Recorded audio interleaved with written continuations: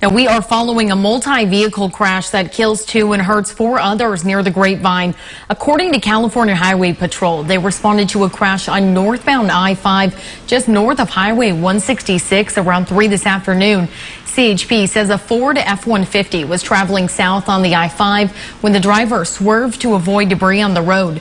The driver lost control and veered across the median onto northbound I-5. The F-150 collided with a Honda SUV heading northbound.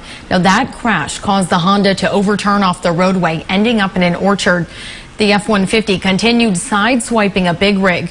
The Honda was carrying 5 people. 2 died at the scene, and the other 3 have been transported to the hospital for medical attention. 1 person suffered major injuries. CHP says the driver of the F-150 sustained minor injuries. Now, according to CHP, they do not believe drugs or alcohol were factors in the crash. Northbound I-5 was closed for several hours, but has since reopened.